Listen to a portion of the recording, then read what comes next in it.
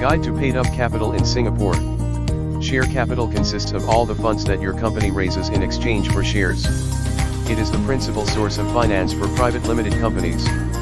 As a result, shareholders of private limited companies in Singapore are not liable for their debts and losses beyond their amount of share capital. What is paid-up capital? As its name suggests, paid-up capital is the total amount of capital that has been paid in full by shareholders or owners in a company. Why is paid-up capital important? Paid-up capital is needed especially to survive in the first few months of operations. This will ensure that your company can endure through those initial months. Besides an initial source of funds, paid-up capital also reflects the financial strength and liquidity of a company. How much paid-up capital do I need? In Singapore, companies can be registered with just a minimum paid-up capital of SGD1. Singapore allows any legal currency to be used as paid-up capital. However, different relocation work passes may require different paid-up capital amounts. Should I decide on a higher or lower paid-up capital?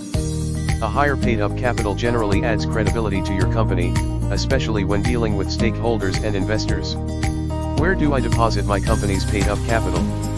The amount of paid-up capital listed must be deposited into your company's bank account immediately upon incorporation.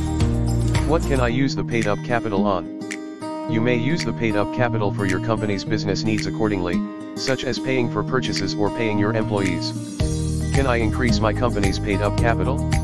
You may increase the paid-up capital of your company anytime after registration. This usually takes the form of new shares.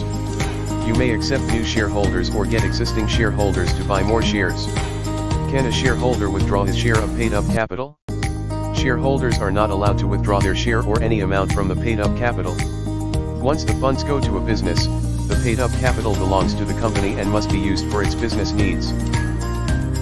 Starting a business in Singapore can be easy and seamless when you engage Corporate Services Singapore. At Corporate Services Singapore, we help foreign and local entrepreneurs and business owners navigate Singapore's company incorporation policies while advising you on paid-up capital requirements in Singapore.